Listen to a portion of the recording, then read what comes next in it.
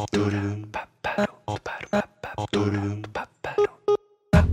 Dylan Thomas, and welcome to the Gentle Perverts Social Club. This isn't your tycoon grandfather's exclusive social club. Come on in, we're all perverts here.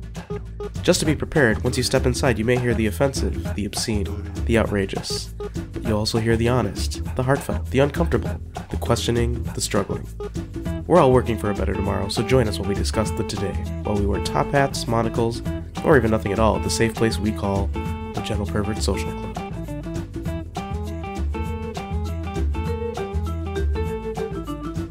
Greetings, perverts. Today we have 5 opportunities for you to sit down at the social club, relax, listen, and possibly disagree about every damn thing you hear, but that's okay. We'll start out with a discussion about bisexual visibility, and what it means to be queer, about men losing their agency, and about writing rules, because boobs. You can safely assume it's from men's perspectives, specifically Cooper S. Beckett's and mine. We'll also take a journey through pussy shame and into pussy confidence with Michelle Renee. We'll also enjoy a bit of wine and cheese during a predate chat with Ginger and the Professor. And we'll visit a live Chicago-based sex-positive variety show, Menage A Hah, and listen to Cooper tell us about how to hide a sex swing. Oh, and we'll listen to me draw a line in the sand on swinger complicity. So, I remembered a conversation from a while ago with my friend and co-host Cooper S. Beckett about his choice to passionately identify publicly as bisexual male, but not necessarily as queer. We slap each other with a bit of a David Hasselhoff thumbs-up sticker and try to pull an understanding of what it means to be queer, and hit quite a bit of topics along the way to my making a new rule, because boobs. When was it that you were talking about that it was really important to you to be more visible as a bisexual man for bisexual visibility purposes than something else? What was that something else, first of all? Do you remember the conversation? And then queer. Ah, yes. Okay. Because, I mean, I don't really like the terms pansexual and omnisexual because they seem superfluous, and maybe it's because they overlap. Mm-hmm. And really, so the closest thing that fits is queer, and I sort of feel like I'm co-opting something that has far bigger a movement under it. Okay. You know, queer is indicative of so many things, and bisexual is something that needs more visibility when it comes to men. And it's just a state of being. I mean, it's self-evident. It's not necessarily a... yeah, you're well, not making a statement, right? That's the easiest thing about it, is I say that people, regardless of their lifestyle or community, understand what I'm saying. Mm-hmm. And they don't need the finer details. So, you know, whereas if I say pansexual, omnisexual, or queer, they think I'm gay right off the bat, because queer has that cash to it. Mm-hmm. And pansexual and omnisexual, okay, now what does that mean? And then I have to explain what that means. Mm-hmm. And it doesn't really make the point it needs to make. Yeah. Whereas being a bisexual male emphasizes a part of the community that is ignored. It's not even marginalized. It's really just ignored to the point of invisibility. Well, I feel like queer is a very... It's a pretty bold statement. You know, I'm a big fan of saying that we're doing a lot of queer things. Like, we've queered up our marriages, we've queered up our relationships, and we're kind of queering the world a little bit every day that we're out talking to people and, you know, introducing them to bold new ideas about stuff, right? Mm-hmm. But identifying as queer feels like something, as somebody that doesn't, I don't feel queer.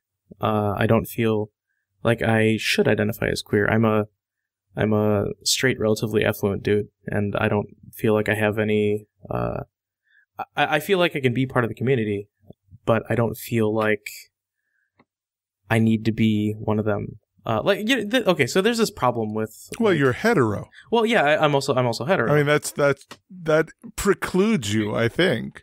I mean, unless queer has taken on another form. Well, because as far as I am concerned, queer is a sexual identity. It's a self-identity. It doesn't necessarily have to imply, you can be queer and straight, because it's kind of a self-identifying mode of being, I guess. And what I was going to mention was, like, how white people can get so excited about being allies sometimes to say minorities that they get a little bit too outspoken about loving the blacks or loving, the brown people or whatever, because they're totally down with them and they have lots of friends. And I think a lot of I think a lot of straight people really get excited about queer culture and they'll say, hey, I'm going to shave the sides of my head and show a lot of solidarity. And like that means that they're part of it, even though they're just really excited about it. And like, look at all the queer friends I have. It's awesome, right? And I don't think it means the same thing as saying and living queer. So, like, queer visibility is a real thing, and I think that there really needs to be, I guess, a more popular discussion about what queer means now that we're not just calling gay men the queers, right? Mm-hmm. But it's also a little harder to chew for people that don't know really what's going on in the different communities. And so I think a nice stepping stone to that is bisexual male, because it's still different enough and othered enough and not really understood or acknowledged as a thing, like you were saying, that starting that conversation is really important and can move people that otherwise didn't really know it was a thing. Mm-hmm. And I kind of like that you care about that enough to really say, you know what, I'm a bisexual man because of that. And it specifically matters in the swing community when so many people who are bisexual men are outwardly pretending to be straight when they don't want to pretend to be straight. If you're bisexual and you want to pretend to be straight, that's fine, whatever.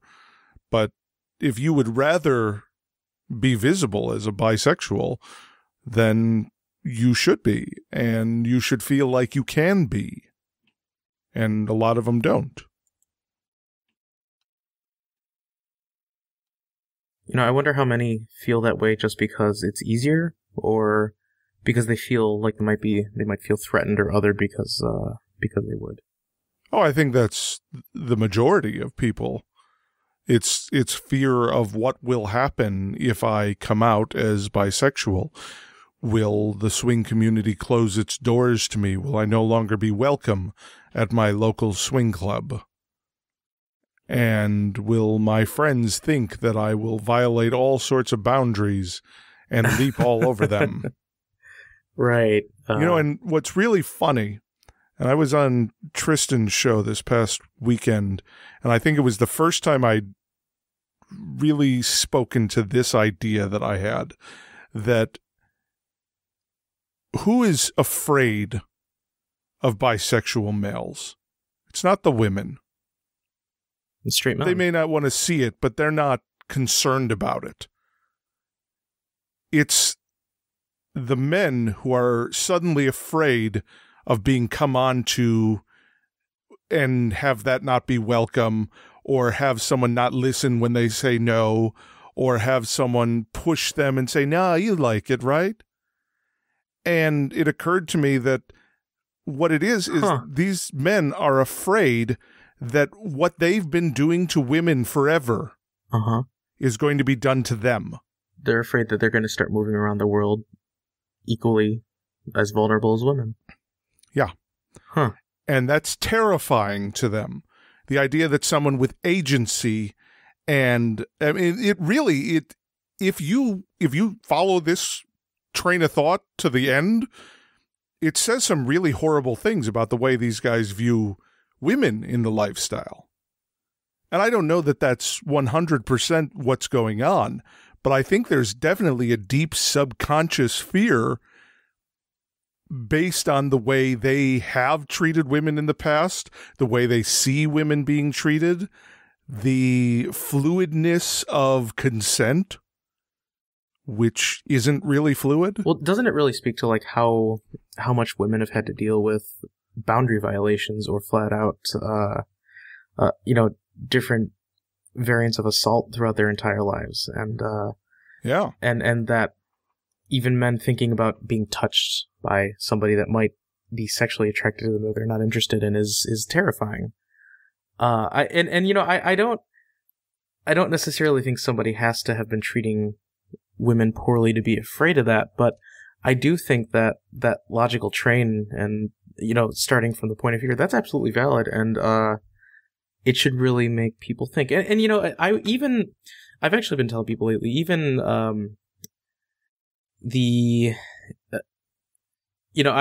we've at one time talked about the older generation of swingers, and that and I think everybody is still really well-meaning, but I think that the consent protocol is a little bit outdated. And so I can go into a swing club that I am comfortable in, that I'm comfortable bringing my friends into, and know that that asking before you touch is pretty standard and acknowledged. But if I go to a random swinger club that I've never been to, or some swing clubs that I have been to that are a little bit outdated, I tell people you can expect to be touched and have to say no in response. And I almost universally, if swinger clubs didn't fly under the radar, they wouldn't exist.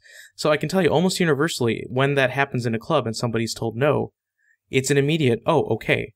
It's not always taken great, but there aren't a lot of secondary boundary violations after that.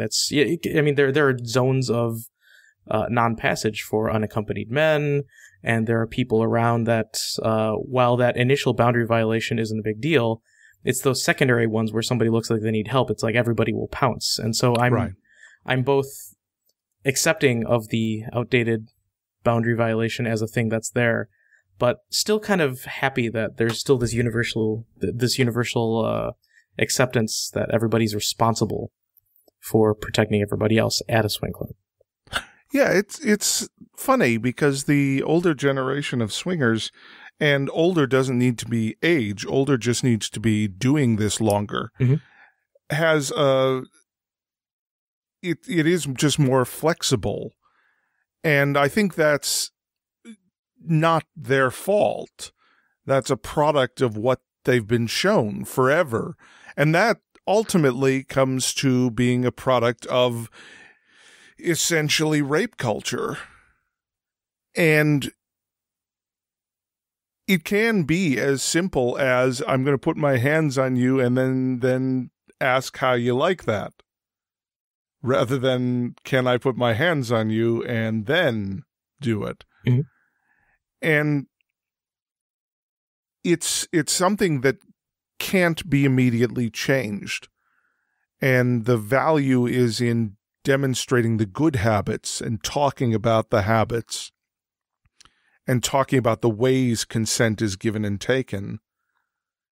And that's why I like to talk about how the best thing we can do is learn how to say no and learn how to say yes. Because clear and direct communication is very important. And our no is just as important as our yes. And I've, especially when in spaces where you're kind of prepared for something like that, I think there's a lot of value in learning how to say no in both a strong way but an understanding way. And I say that being a guy, I don't have to walk in a club that I haven't been into before and worry about being touched unsolicited too much. It is generally accepted that at pretty much all swinger clubs, women will be able to touch pretty much whoever they want, and that's pretty much okay. It's just a gender imbalance in how it happens right now, and it's not terribly unwanted either. Well, the thing about it is, it may not be unwanted, but it is a discussion worth having. Yeah. Because it's a weird double standard then. And it calls into question that old idea that men are happy to be touched by and fuck anyone. And that's simply not true. It's also a flipping of the power dynamic. It's a place where women can all of a sudden be on top. And well, yes, but is that okay? No, that now I mean, either way, it's a consent violation because Sure. it's not asked for in advance. So it's a weird thought to think that, okay, well, now you're in charge. It's why I've always bristled at the idea that women are in charge in the lifestyle. Mhm.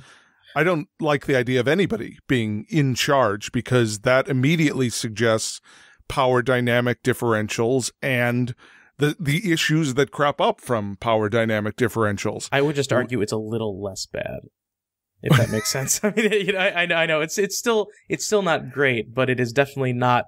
Well, it's a little less bad until somebody touches you that you don't want touching you. Sure, and then it's just as bad. Fair enough. I mean, you're right. I'm happy to be touched most of the time by most of the people who touch me, but not everybody. Mm-hmm. And because of that, really, that should be the baseline. Because I don't want to be touched by everybody. And there are a lot of women who like being touched by most of the people who come up to them at these parties. And that's also okay. They can like that. But the baseline has to be no one. Because otherwise it just gets confusing and muddy. And then that's where the issues crop up. Because if it's okay for this person to touch you without asking, why is it not okay for this person to touch you without asking?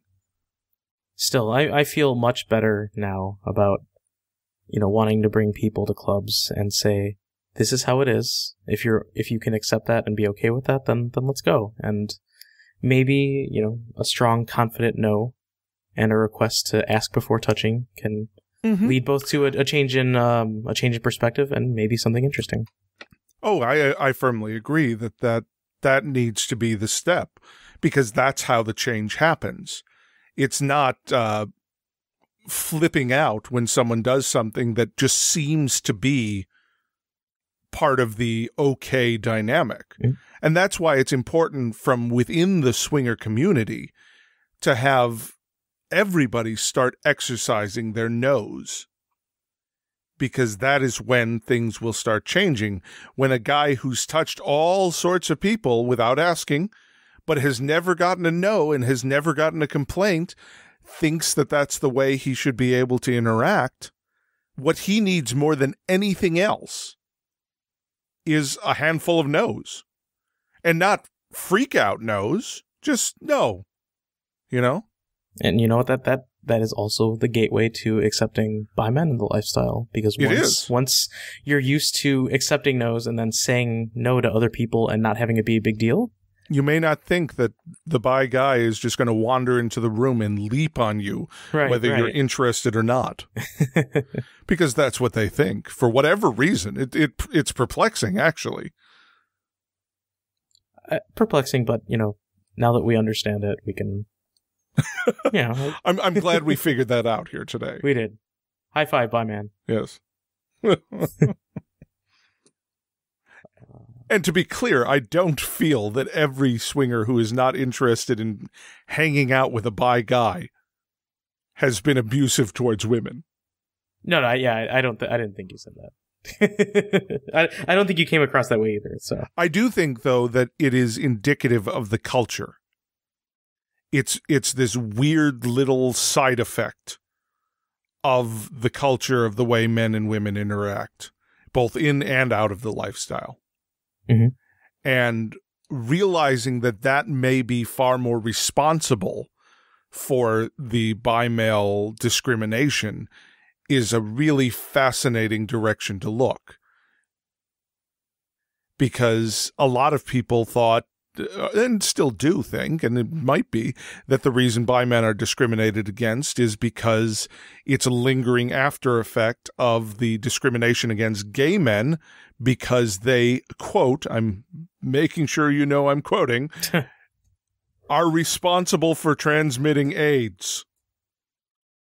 That was the prevailing thought for at least a decade after AIDS showed up.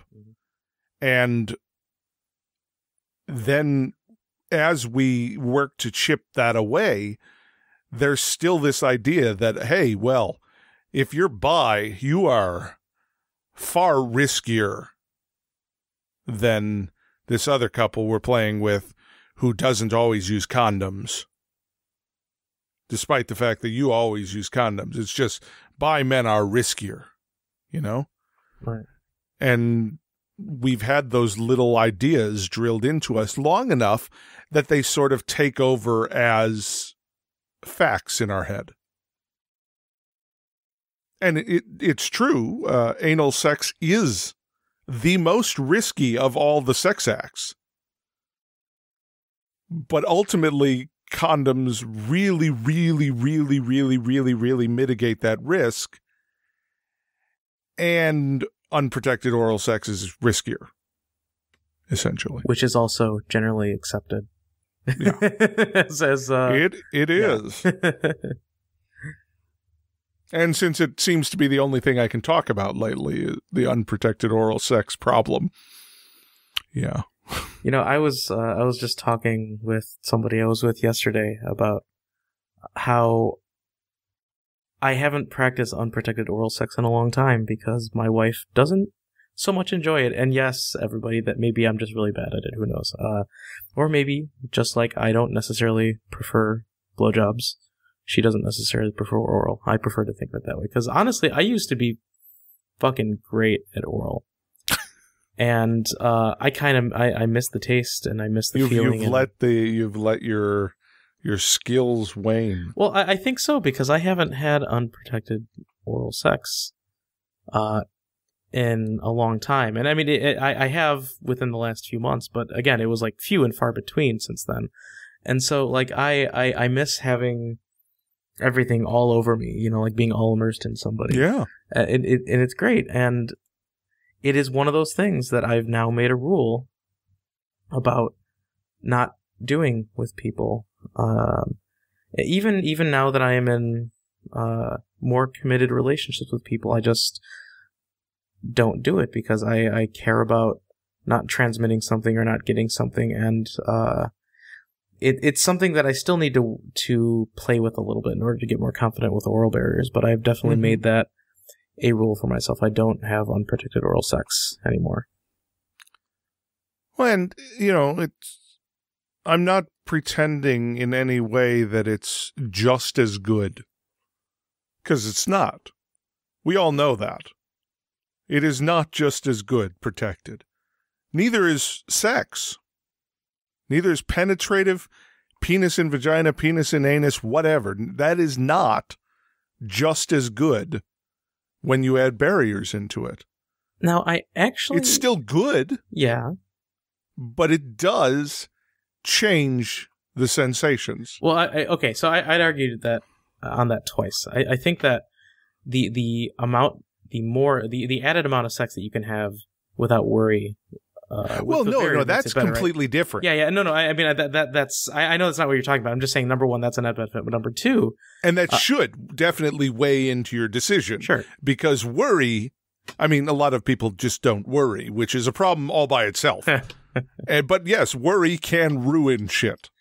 And number two, I think sometimes that the change in feel can also be a net benefit, especially for people that maybe want to last a little longer or that have friction problems or want to mix it up with two different kinds of lube. I mean, some people are sensitive to lube that has glycerin in it. So that means that a lot of aqua-based lubes are out. And they don't necessarily like the feel of silicone. But you do. And so, you know, you can change things up when you're wearing a condom. Sure. Or if you like the heated lube or the cool lube, and you know that other person is going to freak out if they get some of that on there, then you can mix it up. And so I think that. Well, I think it's great that you've found good reasons to wear condoms. Well, I just think that, like, specifically, I haven't quite figured out the oral barrier thing, and how to make that a force multiplier for sexiness. But I feel like a condom is another tool to do that. I mean, I still fuck my wife with a condom sometimes. You know, if I'm out somewhere and she needs a little more lubrication and I don't necessarily have a lube packet in my pocket, but I have a condom in my pocket that has some lube. And so all of a sudden, we don't have to, if we just want to get a quickie out, you know, we don't have to wait to get warmed up. We can just fucking do it. And it's great. So we wouldn't have had the sex otherwise, but we got to have the sex because easy cleanup and the lube that's on the condom, and boom, it's done. I just think it's a really nice tool that works in a lot of different ways. And so that's just how I feel about it. Well, here, it's like any other rule in your relationship. You define what makes you comfortable.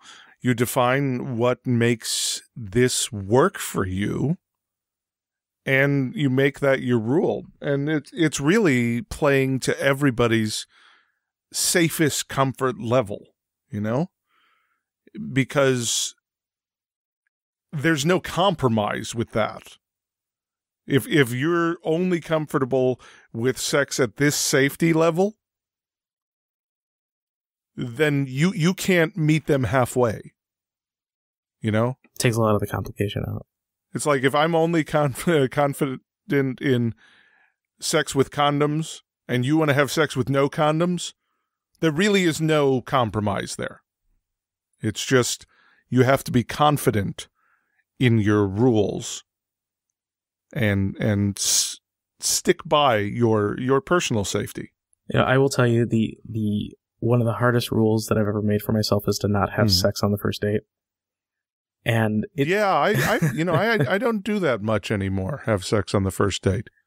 Like I feel like I didn't make I made mistakes by not listening to myself and getting all excited by, say, boobs. And you do get excited by boobs. I do, and then kind of everything else goes out the window, and I forget, like, am I actually attracted to the whole person, or am I just attracted to the boobs?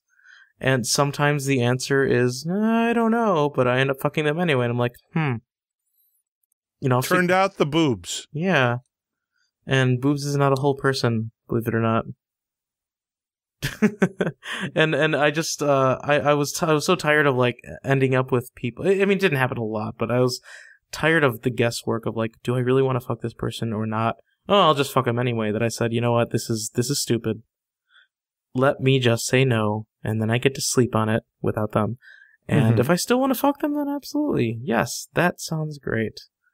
And that rule has really worked out well for me. But I actually just made another one. Okay. Because along with boobs distracting me, I also get very distracted by people that want to give me lots of attention. And I tend to say, you know what? I'm going to go do this crazy thing. I'm going to spend the day with you. Because that sounds like a great idea for, spending time with somebody that I don't know too well. And then I realize, a couple hours in, I would have loved to just have spent a couple hours with you, but I can't maintain an interest for an entire day to somebody that I'm not absolutely interested in. And the thing is, like, that's hard. Yeah, like if I went to a club and then found somebody that I'd talked to for 5 or 10 minutes and then said, okay, let's spend a day together, that would be stupid. But for some reason, if I'm not in a club and I just meet a friend out who has a friend that seems interesting, and then all of a sudden I make a day date with them or an overnight date or something. What are you making day dates and overnight dates for? Because girls are pretty and I like girls. Yes, just like the boobs, you get distracted. I do. And I mean, I would definitely not make overnight dates until I've had at least a couple non-overnight dates. And now I completely agree with you, because I've had one too many times where I've said, you know what, I just don't really want to be here, and I don't. And as much as I'm comfortable saying no, if you said, you know what, let's spend the entire day together, and then 2 hours. If I said that? Okay, if I've said, let's spend the whole day together, or if they've said it and I've said yes, and then 2 hours later you're like, how do I extract myself from this without being insulting? Because there's a difference between saying, like, you know what, no thanks, not now, and no thanks, not now, and let's spend the next 10 hours together. Or no thanks, and then the entire day is like, wow, he really didn't like me. There's this, like, I don't know. I'm okay with respecting my own feelings, but when there's a lot of potential hurt that'll happen because of it, I'm kind of willing to sacrifice myself a little bit to not hurt somebody else. And I think in a way you're taking one for the team. I am taking one for the team that I'm not on. Well, no, at the moment you're on that team. You're on team date.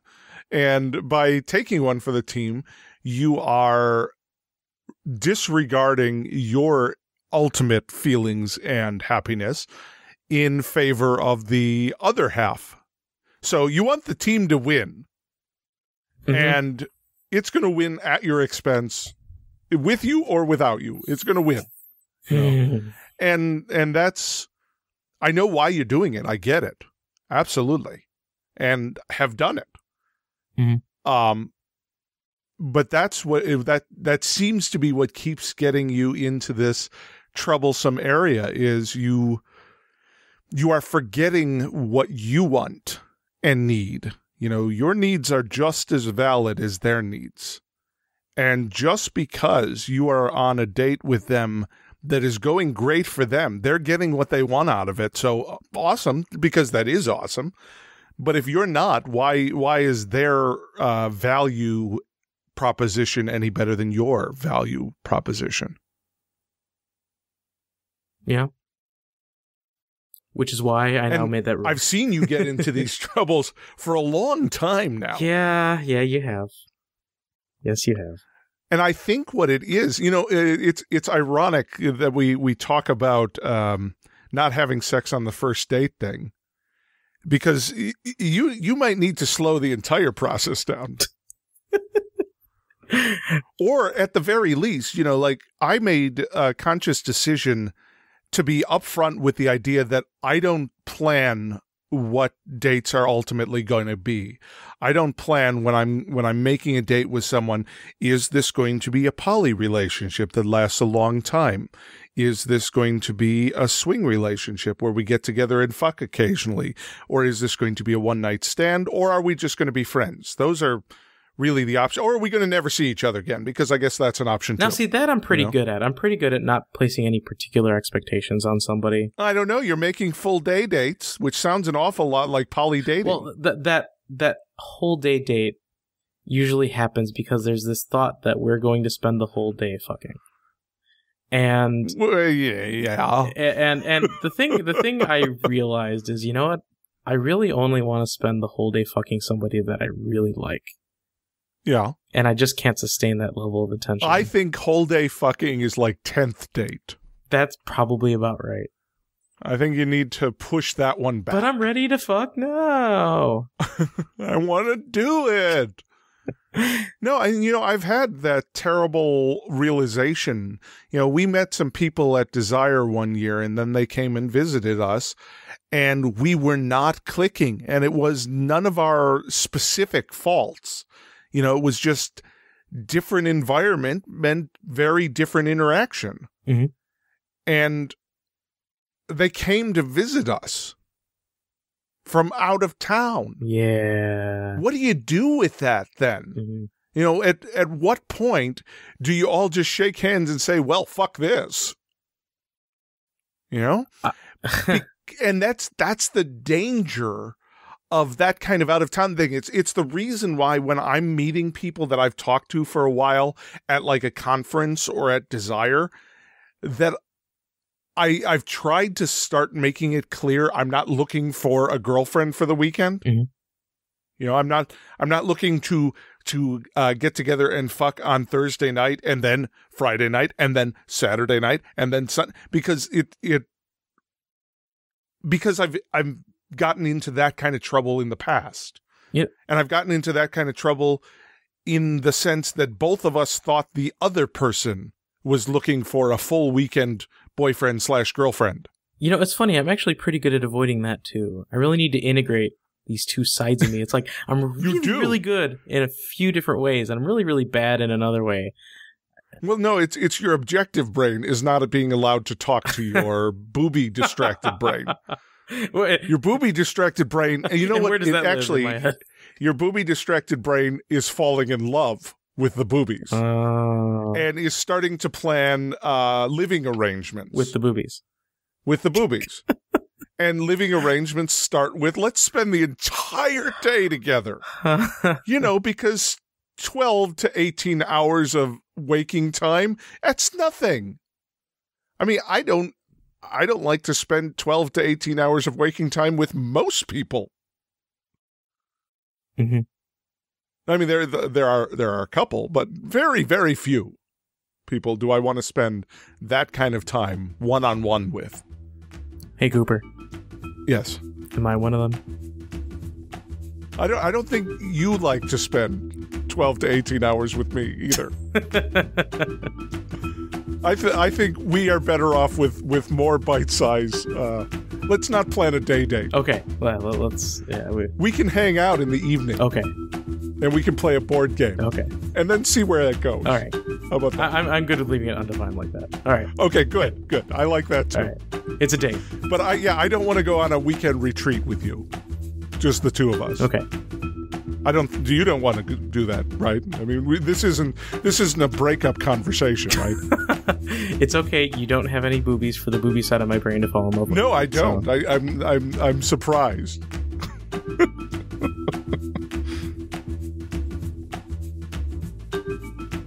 I spoke with Cooper S. Beckett, and you can find him on Twitter at swingsetlife and at lifeontheswingset.com/author/Cooper, and at a little-known sister podcast of ours called Life on the Swing Set. He also podcasts about the shows Twin Peaks on A Damn Good Podcast and about Hannibal on Eat the Rootcast.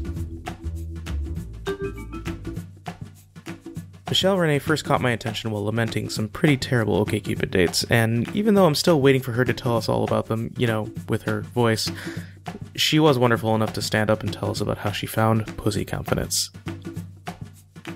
Today I want to talk about pussy confidence. It's a big deal.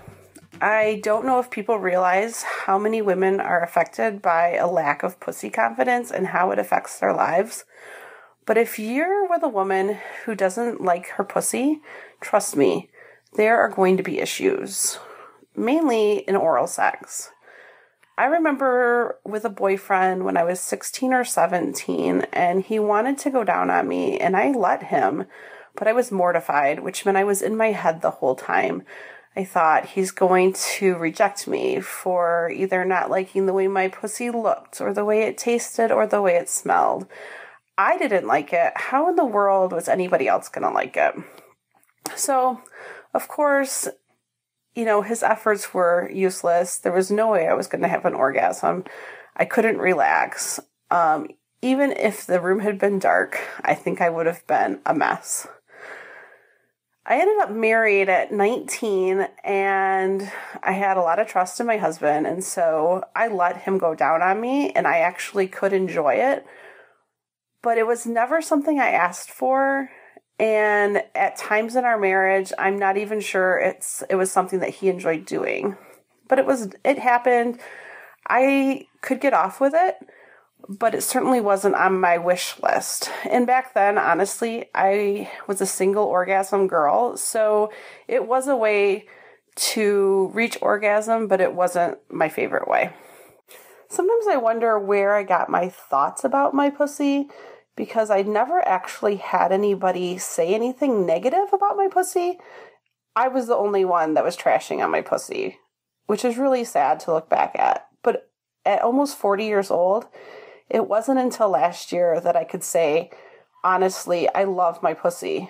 And loving my pussy has changed my life. I ended up running into an article about Betty Dotson in the spring of last year. And I fell in love with her, and I listened to everything I could everywhere on the internet. She was on my bucket list. I was going to meet Betty Dotson someday. One of the things that resonated about her to me was that she also struggled with body acceptance, mainly her vulva. And so when she was younger, after her first marriage, she was with a lover who wanted to shine a light on her pussy and just take a really good look at it. And she was mortified. And I could so relate, because if somebody had asked me to do that, I probably would have just broke down crying. Panic attack, anxiety, everything, just because I didn't want to look at it. Why in the world would anybody else want to look at it? Well, Betty let her boyfriend Grant look at her pussy, and his reaction was something to the effect of, "You have my favorite kind of pussy." And she thought, favorite kind of pussy? She thought she was deformed because she had larger inner labia, so they hung down past her outer labia. They were uneven. She thought she had a deformity. He ran and got some girly magazines and let her flip through them. In 15 minutes of looking at other people's vulvas, she was cured of her hatred of her pussy. She realized that every pussy is different and they're all beautiful and hers could be admired too. And when I read that or heard her tell that story, I really, really connected to that because I always felt like I didn't like the looks of my pussy. It didn't look like the girls in the porn. They have these nice, beautifully balanced inner and outer lips and everything just looks great. And that wasn't mine. At about that same time is when my marriage ended. And I don't know what I would have done if I hadn't found a way to love my pussy, because having sex with new partners would have been an absolute nightmare. Thankfully, I was having a conversation with a dear friend of mine, and we got on the topic of labia. He happened to like large labia, and I thought, oh my goodness, I think I have large labia and I hate them. A couple of weeks later, I worked up the nerve to take a picture of my pussy, and I was actually really impressed with it. I had tried doing this so many times over the years. I had a friend of mine that I used to trade naughty pictures with on occasion, and he would always request a vulva shot, and I couldn't do it. There was no way I could look at my pussy, let alone let somebody else criticize it, because of course I assumed they would criticize it because I didn't like it. How could anybody else like it? Well, I liked this picture finally for the first time, summer of 2014. And because I liked it, I went ahead and sent it over to my friend, knowing that he would at least be kind to me. And his words were, oh my gosh, you don't have large labia. And oh my gosh, it was like this huge weight fell off my shoulders. And I said, I don't know why it matters. But for me, I suddenly adjusted how I looked at myself.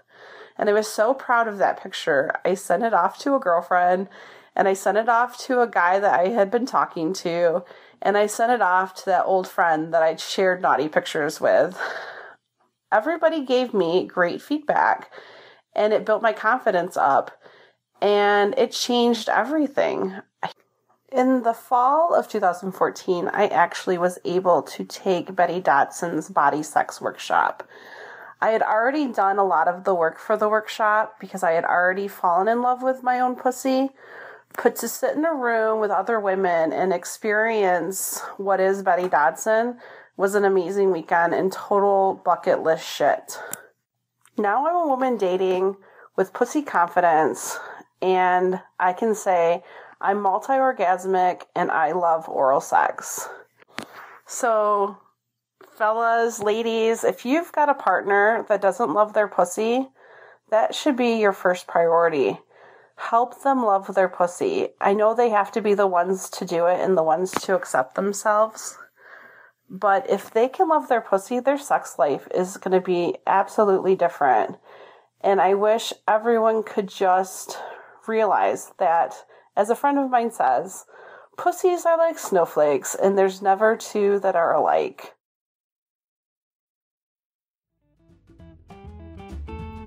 You can find Michelle Renee's writing at sexaftermarriage.org and on Twitter at @TheTrojanKitten.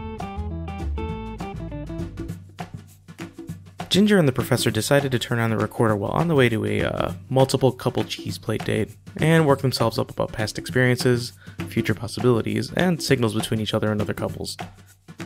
Also, the stand-in for the hot tub as the determining factor in them closing the recording session down is a battery alarm this time. Oh, Ginger. Oh, Professor. So, we are headed to a date? On a date, yes. Well, date. Multiple dates consolidated into one date. Yes. Right? Cheeseplate date. It's a Cheeseplate. An unofficial Cheeseplate, of course. Unofficial. There is still some dispute as to whether the Cheeseplate requires standard 5, 6, or more. Right. And I think we can be flexible with that, although I had said earlier that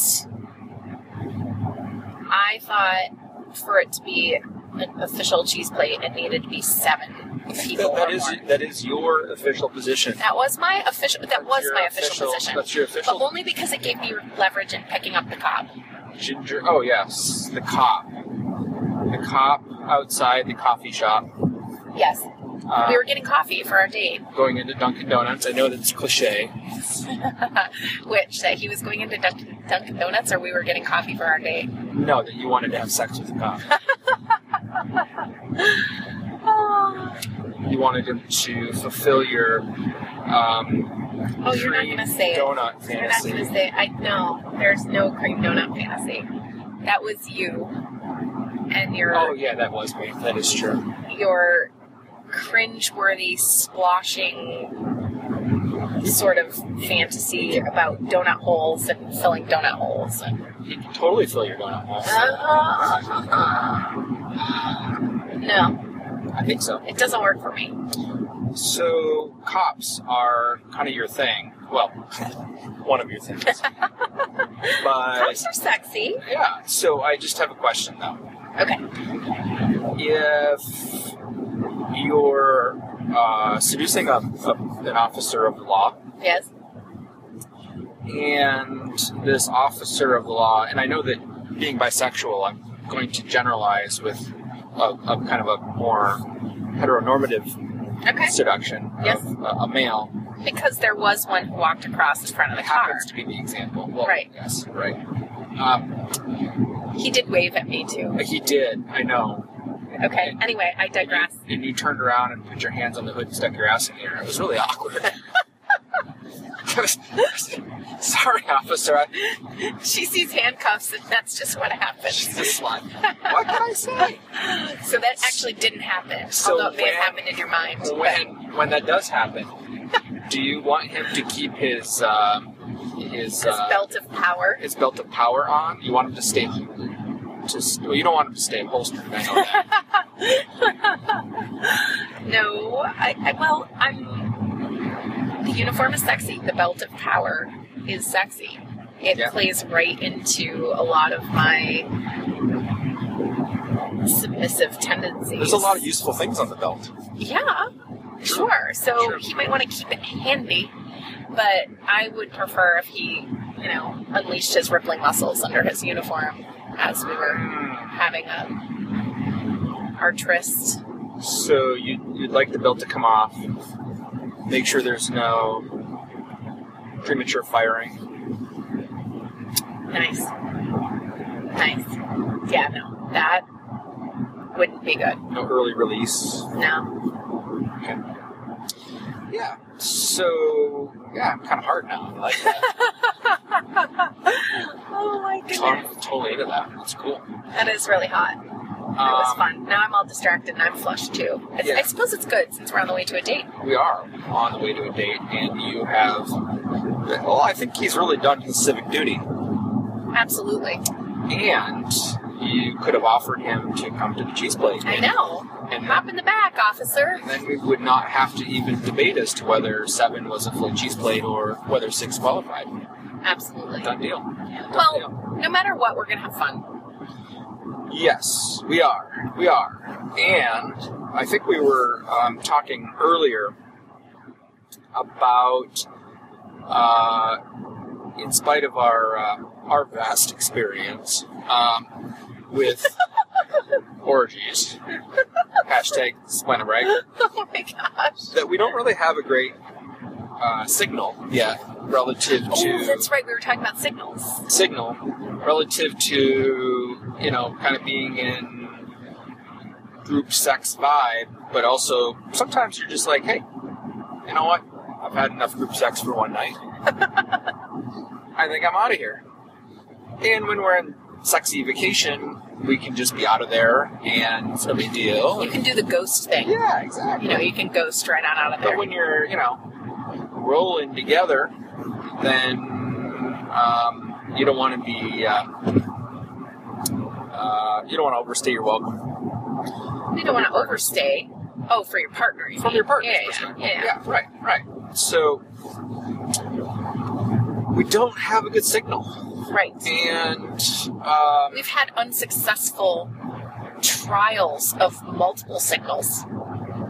Yeah, like what? Well, just my complete misunderstanding of you bumping me under the table, which is usually incidental, and then I'm like, it's too subtle. It's not what happens. Well, most times it's incidental, and then when it's not incidental. Is this our exit, by the way? Do we know where we're going? I hold this, and you look while you just giggle. Just giggle the whole time. Oh my gosh, stop.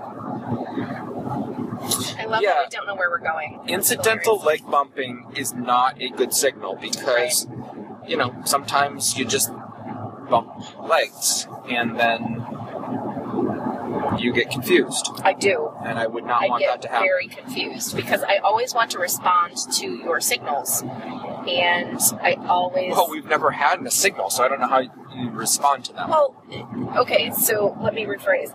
I always want to respond to what I think you are doing when you are supposedly giving me a signal that was not created ahead of time. Have we just ruled out, simple mind reading? Yes, I think yes. I think we very much have ruled that out. Okay.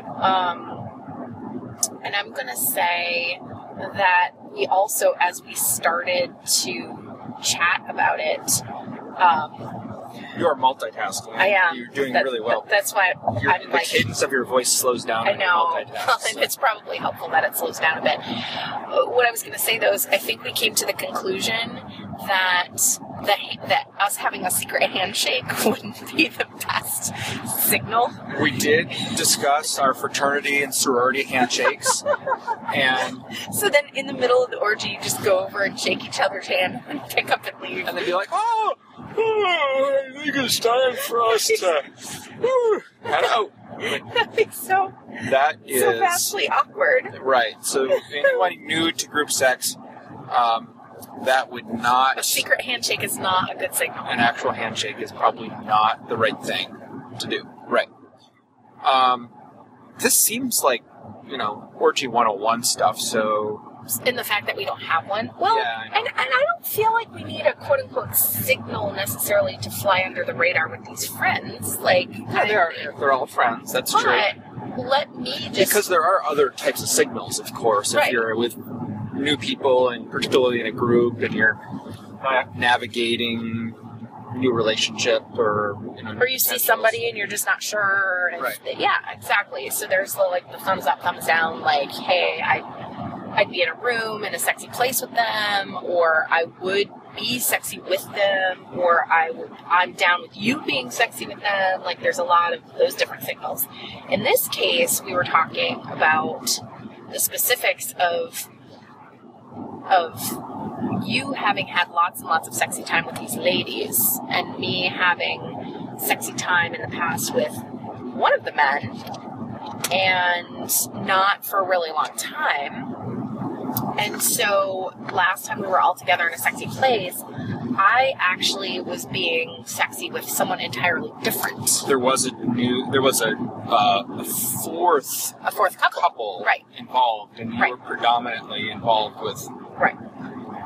I would say her, really. Her, yeah, definitely. Only her. Right. And your cock was hard first. If I do recall, you were fucking her before... I pulled my cock out of the bag hard. I think you were fucking her before I even had my clothes off. Well, maybe. Maybe you still had your pants on. I was impressed. Well, she asked me to. I'm not... it's odd. I mean, I'm... Impressed is a good thing. That was an awesome thing. Okay.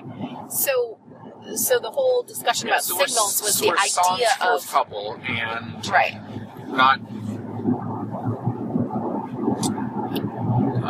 not knowing for sure how things are going to play out, but also I know for sure how some things are going to play out, i.e.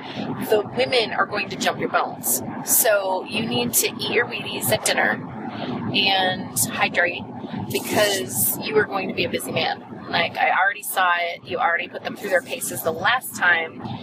I'm I've been happily and very sexily text harassed by one of the women who basically wants to skip dinner just so she can get on you. I like how they text harass you. That's awesome. Oh, no, I love it. I think it's fantastic. If anybody needs to hydrate, it would be her, by the way. She's a gusher. Likely to gush. Yeah. So that will be hot. All of that will be hot. How it goes in my experience, it will still be hot no matter what. Yeah, I just don't know what I'm up for. I know. That's all. I know. Well, there was the part of the newness of the last time that we saw them was the kink dynamic that was kind of in the room but not really named. Right. And subsequent to that, we learned that was really new for them overall, which was kind of one of the couples that we're going to see tonight. Right. And it was something that they were totally into, but hadn't really experienced before. Right. And that was actually a surprise to me because it felt like they knew what they were doing, or that they were totally cool with like how things were rolling. Well, I think it speaks to that energy that if you've got some kinky in you, in your sexual DNA, right, then it feels really natural, because it definitely felt natural with them. And they were both submissive, and that was one of the things that you're very comfortable being dominant. Yes. But in a group setting, it's very different. Well, yeah. I mean, these are all friends, and I think everybody's open to it. But I think that one of the, I don't know if you told this on the swing set or not, but one of the missed signals, or kind of, well, let me just say, it kind of came all together when I realized that he was very submissive to you, is at the beginning of the evening, how he was having a hard time meeting your eye, and you had interpreted that as a reasonable person might be, as just somebody who's not interested overall. Yeah, I mean, because he didn't really engage with you a lot. He was kind of awkward with you. Didn't really have and I would say that it was, a couple of things. The first one is my experience of that, and he's a hottie, and I didn't feel like, oh, damn it, he's not into me. I was just like, oh, okay, well, at least I know, or I sense that. Right. And then as it got to a sexy place, and we were all in the bedroom, I was like, oh, that's what that is. So it was a very interesting experience for me to reinterpret my first impression. And the other thing that I had happen that night that I feel a little bit of tonight is going into an orgy experience or a multiple couple experience and not knowing what I'm up for. Like, I'm just kind of speaking to people, listeners who might be listening, like, oh, if I'm on my way to a sexy party or a sexy date, I need to be ready to, Is that because it can go in, like, so many different directions for you? Well, before I would even speak to that, I just want to say, like, I'm always game to go into a sexy place, almost always game to go into a sexy place, but also being willing to own, like, I may not be doing, I wouldn't say doing anything. I'm always happy to be that sexy second helping hand, or, whatever.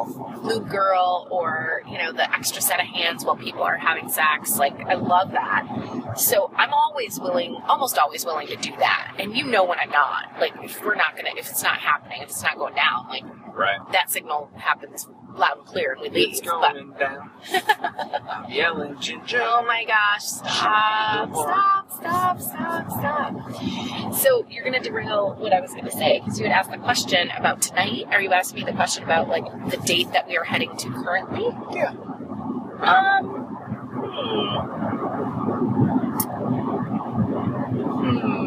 Because last time, as you think about that, there was, we were in a kinky mood, and so we were doing some DS, play, and, for segments, not the whole time. Yep. And some vlogging. Yep. Which was sexy. And then some other folks were interested in it, but I think with being newbies, we were not really encouraging them to go too far down that. Well, and also I think that everyone was watching, so it kind of brought I wouldn't say it brought the sexiness to a halt, but it brought the sexy action to just us being sexy. Right. So there weren't other people having sex. There were other people petting and enjoying each other's skin on skin, but people essentially stopped to watch. It was kind of an intermission. Right.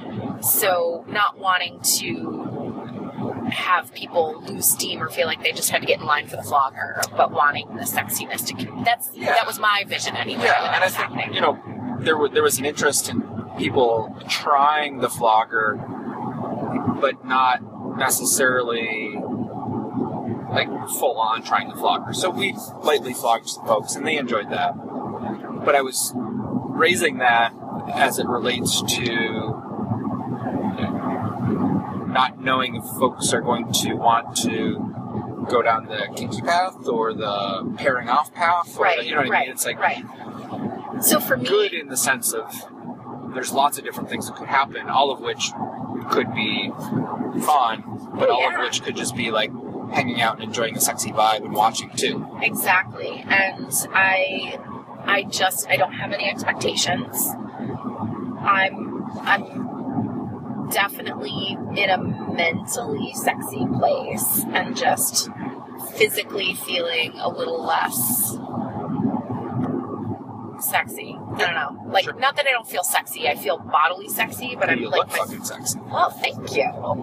Just in my body, I feel a little bit I don't know. Yeah, we've been hitting the gym pretty hard. Yeah, I'm my body's a little bit sore. I mean, full disclosure, a little bit of PMS. Yeah. So, I haven't noticed you've been such a cheery person recently.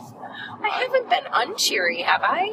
No, Have I been rageful? No. I mean, you've had moments of rage. She's going to do a spit take with her coffee right now. God. I almost had coffee in my nose. I've had moments of rage. Okay, so that's fair. No, but, it's cool. There's lots going on. You actually, So...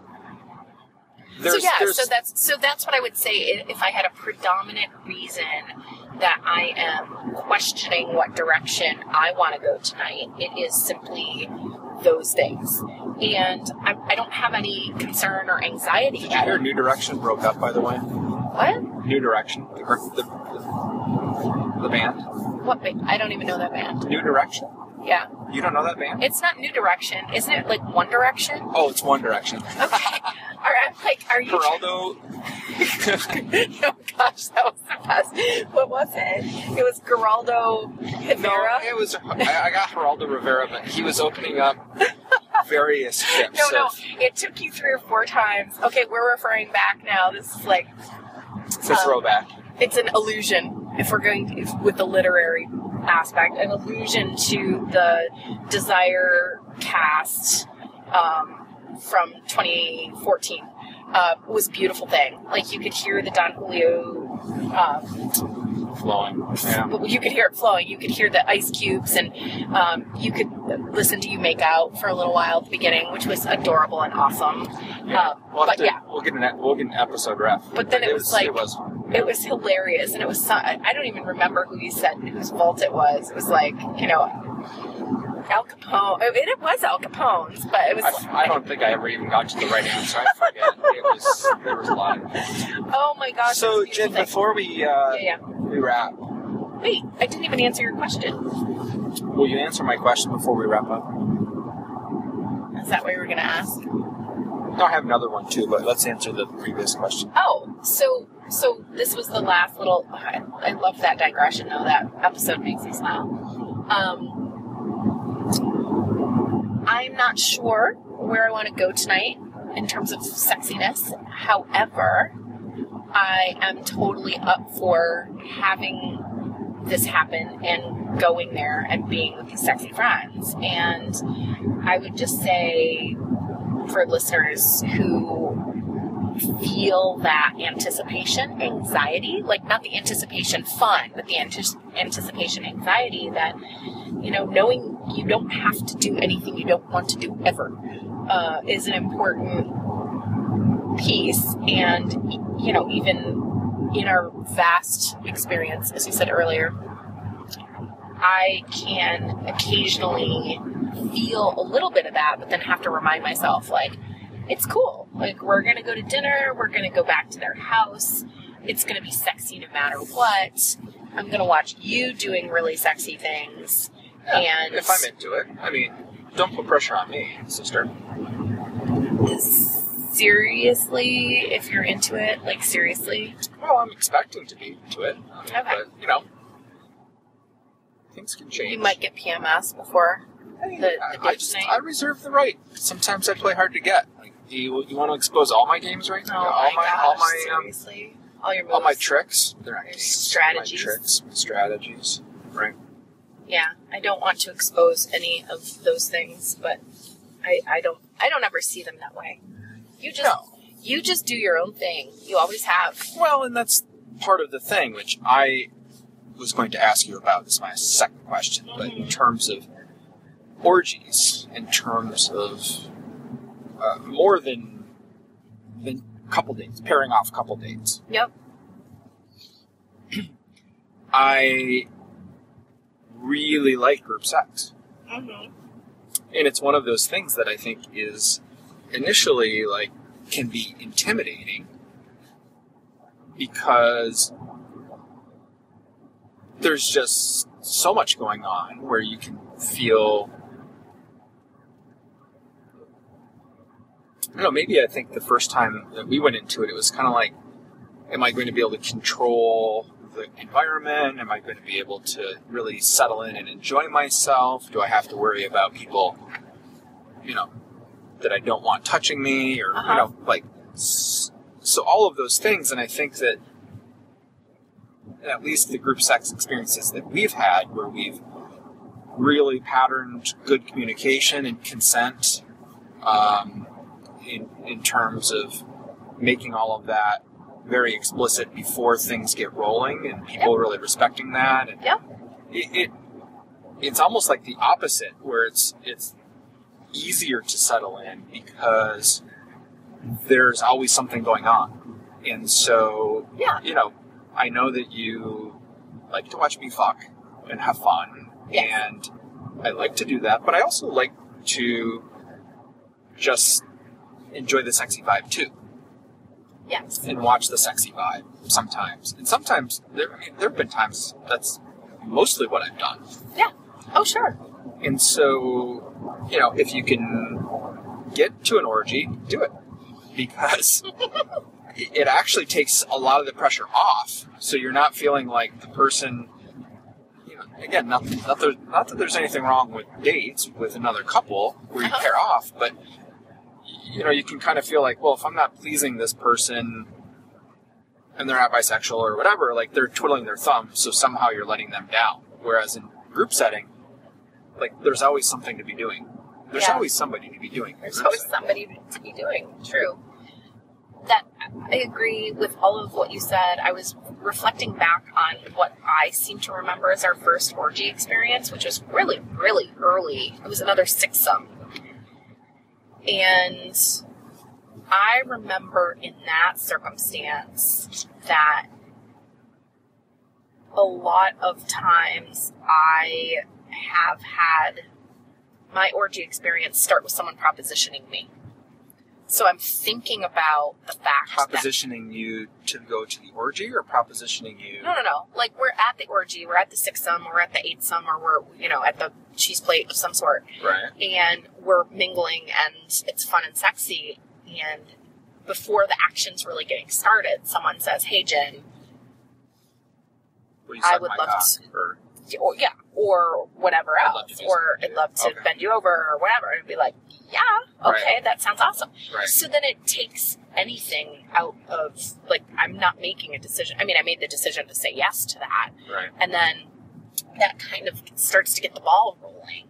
And I was just reflecting on those experiences, those early ones, and then another orgy that we just had recently where I was propositioned, and I'm like, yeah, that sounds really fantastic.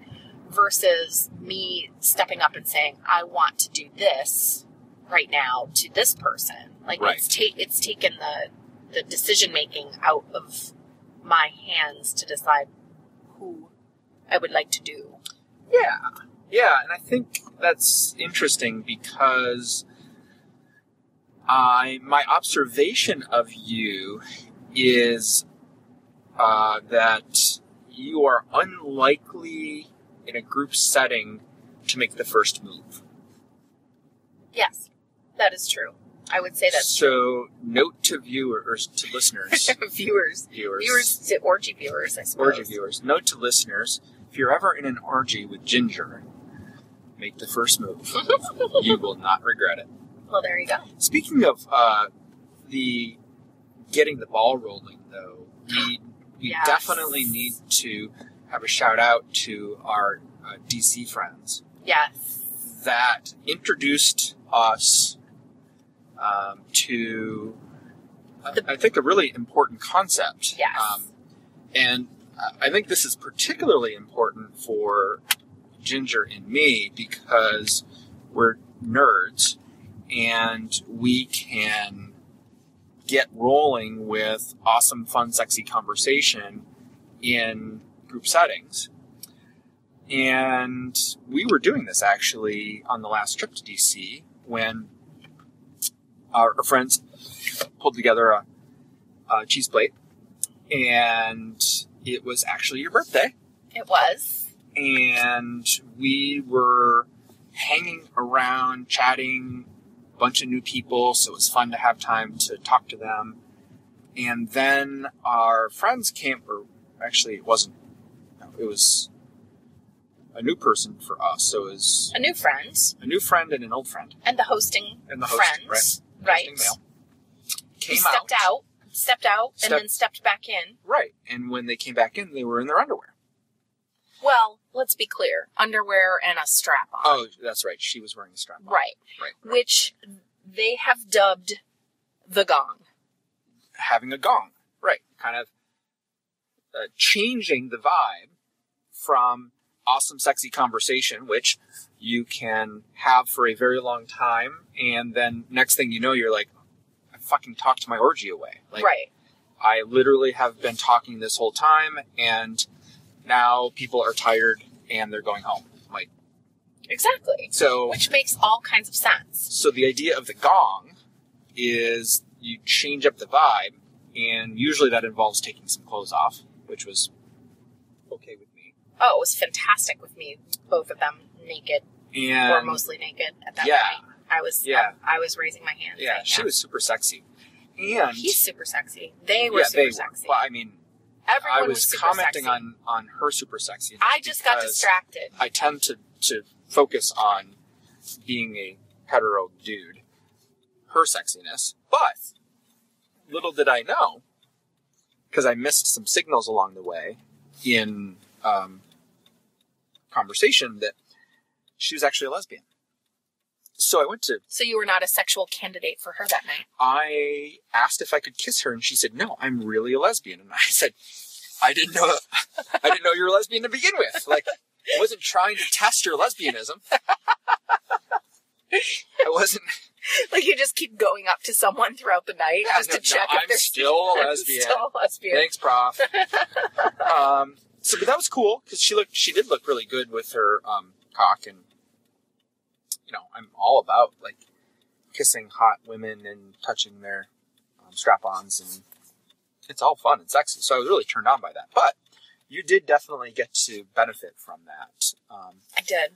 And so she was the gong, and it is certainly something that gets an orgy going and changing. And I would say... And we're totally adopting it. Wasn't it We're totally adopting it. Within, like, 2 minutes after that, everybody else in the room was in their underwear? This is why I love the gong, and this is why I love our friends who have instituted the gong haven't really figured out. And this is what, and I'd love to hear from them. We're going to have dinner time conversation at some point with them about what makes a good gong. And before I say this, I have to tell a quick story that I was in a tea house recently, and it was near closing time. And all of a sudden I'm sitting there and I'm drinking my tea. Right. It was closing time. And all of a sudden I'm drinking my tea, and all of a sudden I literally hear a gong, like a big gong. Did you take your clothes off? I almost did. I was almost standing naked, waiting for sex in the tea house. I realized just in that moment, and then I was like, "Oh wait!" On, and everybody was like, "Wait a minute!" They were like, "Wait! This is you're doing it all wrong. You're in the wrong place." So, and then you giggled, and somebody across the room was like, "Ginger, you're on Life on the Swing Set. I know you." Oh my goodness! Right. So that happened, and it was hilarious in my own mind. Like, it all happened in my mind, and it was hilarious. Yeah. So we kind of talked about the idea of getting a real gong, right? But it doesn't do the job. I think that, and this is what we're talking about right now. I think they have it down. The gong has to be explicit. Yeah. One, it has to be explicit, i.e., someone needs to take their clothes off and do something sexy. Two, I have another story to tell, by the way. Okay. Does it have to do with the gong being explicit? Yes.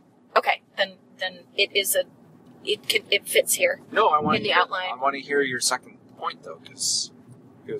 Well, I was just going to say there's a couple of things about the gong. Is one, it has to be explicit, and two, it has to be well timed. Timing. And that is one of the things, because I think no premature gong. You could pull the trigger on the gong a little bit fast, and then people are like, wait, I'm not done talking, or they're not feeling comfortable enough to really, drop their clothes. I want to say at this particular Cheeseplate, these friends nailed the gong because A, it was explicit. I'm going with A and B now instead of 1 and 2. A, it was explicit because they came out and were super sexy in their underwear, and she was wearing the hot cock. And B, it was well timed because clearly it was well timed because everybody was waiting on bated breath to drop their clothes because they were all naked and really having sex within probably 5 minutes. I was just watching. No, I didn't watch the whole time, but that actually is a good example. You're such a fibber that you didn't have fun and that you were watching. I'm joking, I know. But that I just want to say, though, that actually is proof. Not that I need examples to justify my point, but I spent probably 87.5% of that time in that orgy watching. But I was watching you. I mean, that was super sexy because you were having an awesome threesome. Yes, it was. And well, that was just part of. I mean, I think that was Act 1 of my sexy fun that night. Yeah. So you had many acts, which I watched all of, and that was fun and sexy, and I got to see all of that. The story, though, that I was going to tell about the timing and explicitness of the gong. Yep. Points 1 and B. Right. Were the second Cheeseplate party from the DC weekend was, I thought, hilarious because we were hosting that night. Yes. And we had designated you as being the gong. Right. Which, to my credit, I did start to do. But you also realized the gong meant, okay, we're going to be making a move, right, to being play, so you went to the bathroom. And I came up with the brilliant idea that we were going to cock gong you. Like cock block, but cock gong. Okay. Yeah. And we all hurried up and got naked so that when you came out... So you guys were like the collective gong? We gonged you. That would have been awesome. What do you mean, would have been? Is that what happened? Jesus. Oh, no. Oh, yes, it is what happened. But I'm circling back to the very first time I was trying to be the gong and talk about, we were going to do the consent circle. But we started talking about consent circles. It got really meta, remember? Yeah, we had a set of friends who were there who we were starting the sexy consent circle. Which was actually a set of friends, just to interrupt because that's my MO. A set of friends that we were not sure how everybody was going to mesh, right? So the consent discussion. Well, I wouldn't say mesh. We weren't sure like where everybody was in timing and who could stay and play and all of that stuff. So it wasn't even about personalities mashing. It was about what could actually transpire. Like everybody was in a different place that night. Okay, so fair. that's how I was thinking of it. But when I first started to have that conversation, the sexy consent circle conversation, then our friends who were new to that experience, because I think everyone else had experience with us doing that, those friends that were new to it were like, hey, what are we doing? Like, what is this? What is this magic of which you speak? Right. And so we started to have a conversation about how that's what we do. And this is what you might say. And these were experienced folks, but they never really just had that conversation. Right. And they had disclosed that essentially their experiences had been very swingery date-ish rather than more Cheeseplate-ish. And so they, it was new for them and they really liked it, which I thought was cool. But yes, you did gong me. You all did. They liked the orgy or they liked the circle? They liked both. Yeah. But what was funny for me was I had tried to get the ball rolling and started with the consent circle conversation, and then I totally fell flat on my face, and also fell flat on my face during the consent circle when I basically stated I was simply into everyone and everybody knew me. Yeah, and that's all I said. There was nothing, and you said nothing else. I said nothing about nothing useful whatsoever.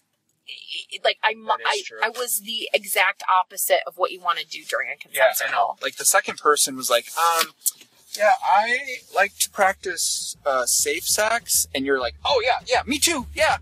So they didn't actually say I like to practice safe sex. Like they were very clear about They were very explicit. Like they did an awesome job. They did. And I was like the exact opposite of awesome job.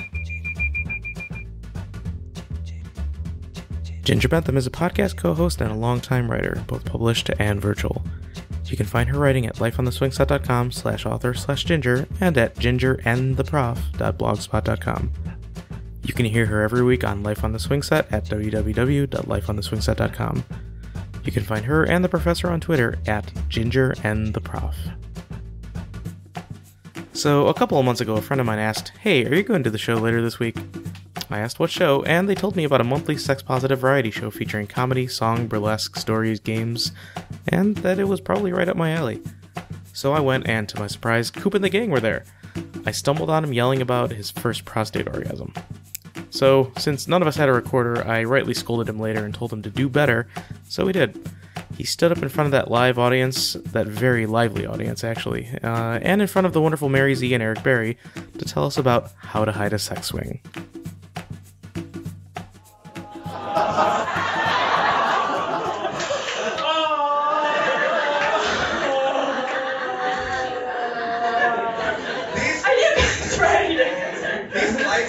I know it looks like I just did a bunch of blow, but I'm so sweaty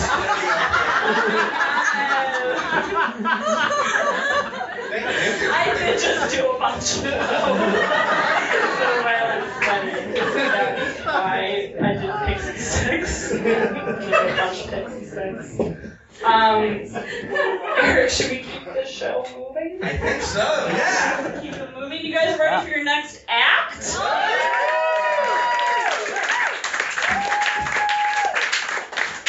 We had this guy at our last show. We had so much fun. He's also just like a really cool person. He has the podcast Life on the Swing Set. He has the website Life on the Swing Set. He has a new book out called My Life on the Swing Set. Please put your hands together for a story from Cooper Beckett.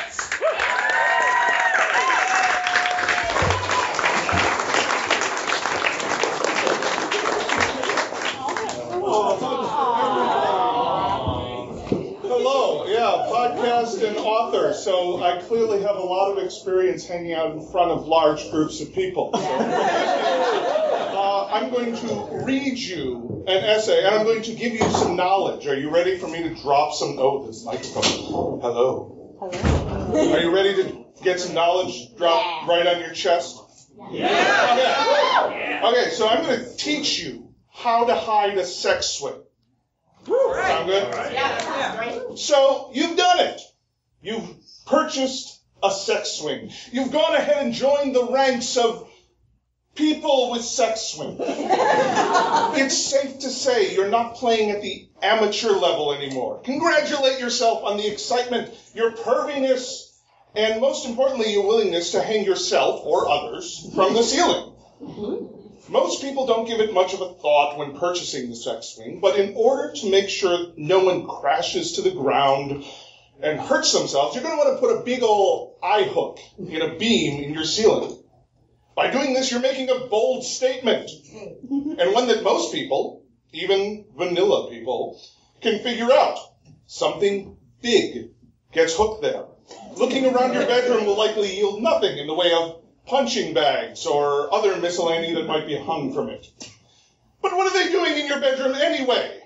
Narrowing their eyes, clucking their tongues, and knowing exactly what you get up to in the wee small hours that you get incredible kicks from things they'll never know.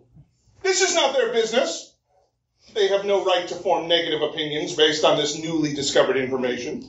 We all make sometimes significant concessions to friends and family in what should be our private space, or at the very least only open to those who wouldn't mind, or those who would immediately call dibs. I'm next.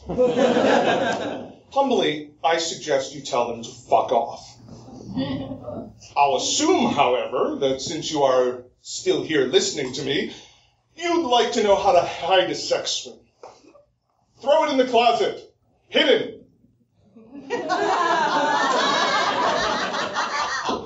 Oh, hiding the sex swing isn't really the problem, you say? It's that eye hook that you ran over to Home Depot to pick up, the massive one, the one that's going to gleam its stainless steel gleam from your ceiling, daring your guests to wonder what its nefarious purpose might be.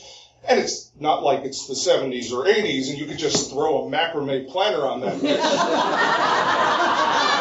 So what are you going to do? Step 1, buy a sex swing.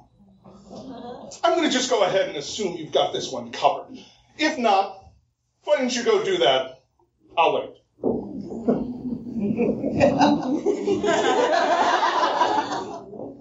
Step 2, determine where to hang it. This is important because you want to have freedom of movement as well as floor space for your partner to stand on, to put it in, to fit it up, do 1 or 2 odd jobs. The other part of determining where to hang this swing is figuring out the support structure. So find a stud, then ask him to use a stud finder to find a stud in the ceiling. Drill your hole, screw that eye hook in, and hang that swing up. Why? Because then you can do step 3. Step 3, fuck in the sex swing. Come on, you've been waiting long enough, don't you think? Parents aren't coming over now to inspect your bedroom ceiling, after all. Hang the swing, throw your partner in it, and go to town. Yeah. This is also a good opportunity to check out that aforementioned freedom of movement, because you want to make sure that this thing is in the right place for real.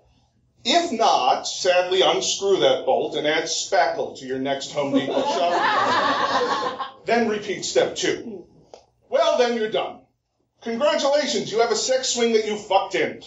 That's gotta be a sexual bucket list thing to check off, right? Wait, you're not ready to tell your parents to fuck off about the sex swing? Or that niece that likes to lay on top of the coats on the bed at Thanksgiving? Gotcha. Well, we can't all be as belligerent as I am. You're probably better at that whole winning friends and influencing people thing, right? Don't worry, we'll move on to phase 2 of this project. How to hide a sex swing eye hook. Step 4, buy a smoke detector. This one's easy. And now remember, this thing won't actually be detecting smoke. So don't read the box to find out its features. The only burning it'll be detecting is the one in your loins. Soft core porny way. With that in mind, just head over to your finest dollar emporium and pick yourself up the finest piece of shit smoke detector you've ever seen. Just make sure it's as deep as your eye hook's eye. Step 5, break that smoke detector. Open that bad boy up and take out its guts. You don't want to have the stupid battery chirping. Endless chirp every night right above your bed, and then you forget about it.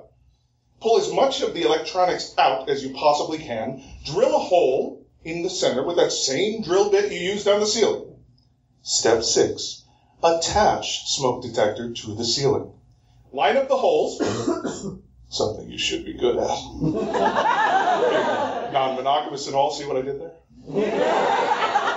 And screw that thing up. Something else that you should be, never mind.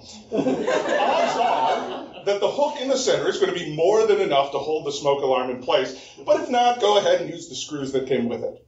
Step 7, fuck in the sex swing. Do it again to celebrate. Also to make sure the shell of the former smoke alarm doesn't come crashing down upon you. Step 8, hide the sex swing. Throw the sex swing in the closet. Possibly the laundry first, depending on how filthy you are and how washable your swing is, and put the top of the smoke alarm onto the base, hiding the eye hook and creating the perfect camouflage. No one will be any the wiser. You know, except that firefighter guest who notices there's no red light to indicate that it's working.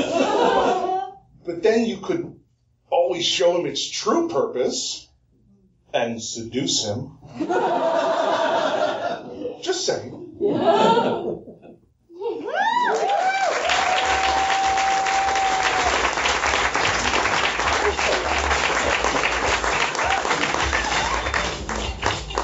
One more time for Cooper Beckett, everyone. Keep it going, everybody. Keep it going. We all know how to hide our sex swings now. But how do I hide my sex teeter-totter? I don't know. Since I already told you where to find Cooper earlier, you can find information on Menage A Hah's upcoming shows at facebook.com/Menage A Hah and at Menage A Hah on Twitter. Every so often, I have to grab a soapbox and talk at people. Why? Well, I do a lot of trying to pull people together, showing everyone we all have common ground, and that even if we're building different trails into getting what we all want, they're all eventually going to lead to the same camp. Except for when they don't. And I'm just going to leave it at that and allow myself to introduce myself while I call out my people, the swingers. Hi. We received a letter with feedback, comments, and a significant amount of frustration from a listener this week regarding our latest Bedcast episode. And for those of you that don't know what a Bedcast is, it's episode 203, aka A New Beginning, Loin on the Swine Set. And if you're going to listen, so you know what I'm talking about when you hear me kind of talk about it with disdain, keep in mind that you can find it at lifeontheswingset.com/whatthefuck. So you know what you're in for. Every so often we get a letter that touches us, whether it's in a loving, like, aw way, or a grudging acknowledgement way, which is usually me, an angry way, which is usually Cooper, or a well shit way. And we take the time to really think about how to respond, both out of respect for you who took the time to send it to us, and to kind of step back and gauge how we feel before we respond. And after opening this letter, we all collectively kind of had a well shit moment, and we didn't quite know what to do with it. When it comes to politics, we're a very U.S.-centric show, and on this Bedcast, we decided, well, I'm not sure we really decided as much as it came up as it was happening, but new and raw stuff happens all the time, and we decided to discuss the Indiana Religious Freedom Restoration Act from March 2015. And we didn't so much as discuss the law as riff on how unimaginable it was that we're still dealing with the shit and that we're still attacking people because of the way that they decide to live. And we ended up attacking the people that were both pushing the law and were making excuses for those pushing the law. During the show, we expressed outrage that people from our community could ever possibly support such a law, or continue being a part of a religion or part of a movement or part of a political party that allows that kind of law to exist, but also actively promotes that law and promotes it as being patriotic and freedom-loving and something worth doing. We brought up hashtag not all Christians and hashtag not all Republicans, and we pointed our finger squarely where we felt it was deserved, at Christians, at conservatives, and at Republicans. And I kind of did something similar a few bedcasts ago. We seem to have a pattern of doing this kind of thing on bedcasts, but it was our second bedcast. It was episode 111. And in that 92-minute bedcast, I ended up yelling. I ended up jumping up on the bed and spitting fire directly at Catholics. And I came back around at the end of the episode and I said, I understand where you're at, and I understand how it feels. I've been there. And even if you don't agree with what's going on, you can still actively make your world and your community and your religion a better place. And if you don't, you absolutely deserve everything that I just gave you. And I've said both then and in the recent past to Christians and to conservatives and to Republicans, your silence is complicity. We're way past the point where we can keep our heads down and be silent because it doesn't affect us. And here in the swinger community, we're a majority white and a majority affluent population. And we're not just reaping the benefits of our good work and our place in this world, but we're reaping the benefits of our chosen lifestyle. We're benefiting from being able to hide our extracurricular activities, and we're benefiting from the experience and education we've received, both indirectly and directly, from the other communities that either don't or can't hide who they are. So, yeah, we're angry, and we're still fucking angry. And we're rightfully angry because people are still fighting for the right to discriminate, and the right to deny people services, and the right to actively hold people down, the right to spit on a group of people and consider them lesser. The thing is, we have more in common with those communities who have been and are continuing to incur the costs of existing in a world with people that hate and actively act to deny their existence or make that existence as horrible as possible than we do with people that are actively doing the hating and the denying. We have more in common now with the expanded LGBT community than with Christians, conservatives, or Republicans, whether we acknowledge it or not. We want the freedom to practice our religion as we see fit, to live our lives as we see fit, and to love the people that we love and be left alone to do so. We all fucking want that. And if you don't, you take action to deny somebody else's freedom, or you sit quietly while others in your community take those actions. And that means if you do that, you're at best complicit and at worst contributing to the problem. But, and believe me, this is a big but, we know not all Christians and not all conservatives and not all Republicans are complicit. We know that many of you aren't, and we know that many of you speak up and tell members of your community that that's not okay, and you don't represent all of us. Or stop it, you're misrepresenting what we're all about. We appreciate that you're speaking up and vocally supporting gay marriage and vociferously condemning those who pursue the denigration of others. And in the very real, very raw, and sometimes frustrated for lack of any concrete ability to change things, anger that we had, we forgot that. We laughed and we used the hashtags as a weapon against everyone. We were indiscriminate and we were sloppy. We made you feel like you can't be a part of our community if we don't all think or feel or practice and express ourselves the same way, and that wasn't okay. We want and we need you in this community, and we want to be part of this community. We want this to be our community, and we want us all to hold our arms out wide, embrace our diversity of thought and expression and background. And we need to continue having these discussions. And we here on the Swing Set, I need you to continue telling us if we've missed the mark or if we've gone too far, if we've offended you, or, honestly, if we ever happen to be right on the target. We haven't always been liberal or progressive or atheists, but us liberal, progressive atheists lose perspective sometimes.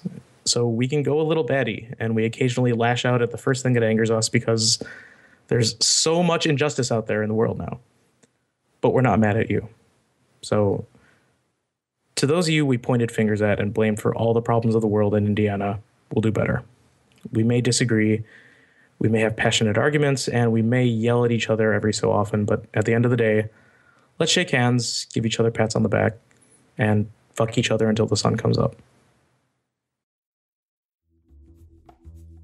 I remember recording that and very seriously trying to suppress the urge to stand up and start yelling. A lot of very awesome people have a lot of opinions on this, but that's where I land. And I hope, when taken in the context of everything else happening in the world, you'll at least understand where it's coming from. And honestly, if that means we can all understand each other, I think we'll all be a lot better off.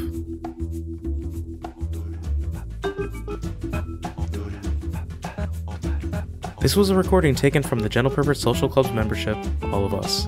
You can find more Gentle Perverts podcasts every month at www.gentleperverts.com and discuss our latest episodes and topics at reddit.com/r/swingsetfm or on Twitter at #GPSC and at Gentle Perverts.